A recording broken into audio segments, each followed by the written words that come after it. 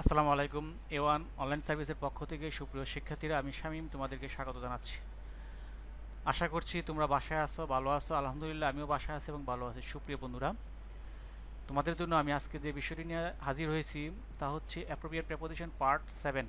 অর্থাৎ তোমরা জানো যে আমি কিছুদিন ধরে ধারাবাহিকভাবে তোমাদের জন্য প্রেপোজিশনের রুলস এবং অ্যাপ্রোপ্রিয়েট প্রেপোজিশন নিয়ে আলোচনা করছি বা কাজ করছি। তো আমার এই ভিডিওগুলো ক্লাস 6 থেকে সকল শ্রেণীর জন্য প্রযোজ্য, অর্থাৎ 6, 7, 8, 9, 10 সকল শ্রেণীর জন্য প্রযোজ্য এবং এটা প্রেপোজিশন সিলেবাসের একটা অংশ। সেজন্য অবশ্যই তোমাদেরকে আমি অনুরোধ করছি বা করব, এগুলো তোমরা অবশ্যই মুখস্থ করবে। তো অ্যাপ্রিভিয়েট প্রেপোজিশনের যখন আমাদের কাজ ধারাবাহিকভাবে কাজ বা আলোচনা শেষ হবে তখন আমরা শূন্যস্থান আকারে তোমাদেরকে হোমওয়ার্ক দেব।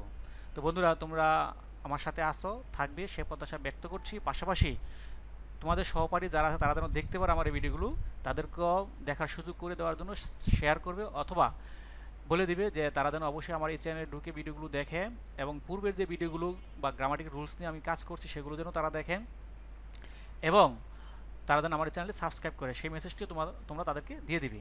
আর কমেন্ট করে আমাকে জানাবে কে বা কারা কোথা থেকে আমার এই ভিডিওগুলো দেখছো এবং কারো যদি কোনো ব্যক্তিগত কোনো সমস্যা থাকে, হতে পারে সাউন্ডে কোনো প্রবলেম হলে তাও আমাকে ইনফর্ম করবে। আমি চেষ্টা করি সাউন্ড, দু একজন আমাকে ফোন করেছিল যে সাউন্ডে একটু সমস্যা হচ্ছে, তো সেদিন আমি চেষ্টা করি সাউন্ডটা যেন ক্লিয়ার হয়। তো আজকে ভিডিও দেখার পর তোমরা আবার আমাকে জানাবে যে আসলে সাউন্ডটা কি ক্লিয়ার হয়েছে কিনা। তো বন্ধুরা, চলো আমরা দেখি আজকে অ্যাপ্রোপ্রিয়েট প্রেপোজিশন পার্ট 7-এ কী আছে। সুপ্রিয় বন্ধুরা, তোমরা লক্ষ্য করো সিরিয়াল নাম্বার 105, 105। এখানে যে প্রেপোজিশনের যে নামটি লেখা হয়েছে তা হলো কানেক্টেড উইথ, অর্থাৎ এর অর্থ হচ্ছে প্রতিযোগিতা করা। আমি বাক্যে প্রয়োগ করছি এভাবে, লক্ষ্য করো, হি কানেক্টেড উইথ এ স্ট্রং রিভাইল। সুপ্রিয় বন্ধু, রিভাইল তো তোমার প্রতিদ্বন্দ্বী, অর্থাৎ সে একটি শক্ত প্রতিদ্বন্দ্বীর সাথে প্রতিযোগিতা করেছিল, এরকম হবে এর অর্থটা। তারপরে দেখো 106, কন্ট্রি টু, এর অর্থ হচ্ছে বিপরীতভাবে। সুপ্রিয় বন্ধুরা, তোমরা এই অর্থগুলো অবশ্যই মুখস্থ করে ফেলবেন। তো এর যদি বিপরীতভাবে দিয়ে যদি আমরা একটা বাক্য প্রয়োগ করি তাহলে হয় the student acted country to his teachers direction, অর্থাৎ শিক্ষার্থীরা শিক্ষকের গাইডলাইন বলি বা ডিরেকশনের বিপরীতভাবে কাজ করেছিল। 107, কন্ট্রিবিউট টু, সাহায্য করা। I contributed a good amount to the flood affected area, অর্থাৎ বন্যা আক্রান্ত এলাকায় আমি যথেষ্ট সাহায্য করেছিলাম, এরকম অর্থ হবে। 108, কনভার্স উইথ, আলোচনা করা বা আলাপ আলোচনা করা।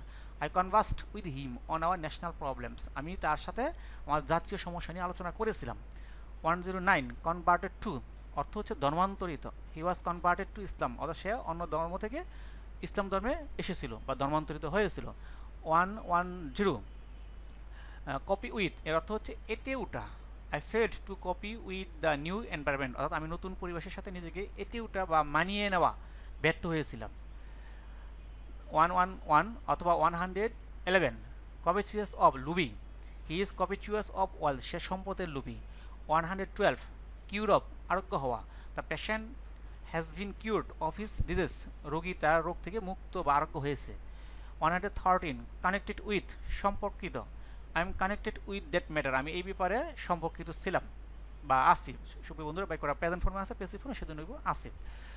114, কনসেন্ট টু, সম্মতি প্রদান করা। হি gave his consent for the marriage, সে তার বিবাহের ব্যাপারে সম্মতি প্রদান করেছিল। 115, কনস্পায়ার উইথ, ষড়যন্ত্র করা। হি কনস্পায়ার্ড উইথ মি অ্যাবাউট ইট, সে এই বিষয়ে আমার সাথে ষড়যন্ত্র করেছিল। 116, কনসাল্ট উইথ, কারোর সাথে পরামর্শ করে। I consulted with him on that matter, আমি তার সাথে এই বিষয়ে পরামর্শ বা আলোচনা করেছিলাম। সুপ্রিয় বন্ধুরা, 117, কন্ট্যাক্ট উইথ, যোগাযোগ। I have no contact with him, আমার তার সাথে কোনো যোগাযোগ নেই। 118, কন্টেম্পট ফর অর অফ, ঘৃণা। I have a great contempt for him, তার প্রতি আমার কি আছে, ঘৃণা আছে। 119, কন্টেন্টেড উইথ, তৃপ্ত থাকা। He is contented with what he has, তার যা আছে তাই নিয়ে সে তৃপ্ত বা সন্তুষ্ট। 120, কোঅপারেট উইথ, সহযোগিতা করা। I hope you will cooperate with me in this matter, আমি আশা করি তুমি এই ব্যাপারে আমাকে সহযোগিতা করবে। 121, ডোন অন, প্রতিবাদ হওয়া। প্রতিবাদ হওয়া মানে কি, লক্ষ্য করা বা নজরে আসা, এরকম। At last the truth don't on him, অবশ্যই তার সত্য যেটা সেটা প্রতিপাত হয়েছিল। 122, ডিল ইন, ব্যবসা করা। হি ডিলস ইন হানি, সে মধুর ব্যবসা করে। 123, ডেভার ফ্রম, বঞ্চিত করা। হি ওয়াজ ডেভার্ড ফ্রম ভোটিং, তাকে ভোটের অধিকার থেকে বঞ্চিত করা হয়েছিল। 124 ডিল উইথ, ব্যবহার করা, he does not know how to deal with a gentleman, তো তিনি বা সে জানে না কীভাবে একজন ভদ্রলোকের সাথে আচরণ করতে হয়, ব্যবহার করতে হয়। 125 ডিসাইড আপন, স্থির করা, he has not decided upon his programme, সে এখনও তার কর্মসূচিকে স্থির করে নাই।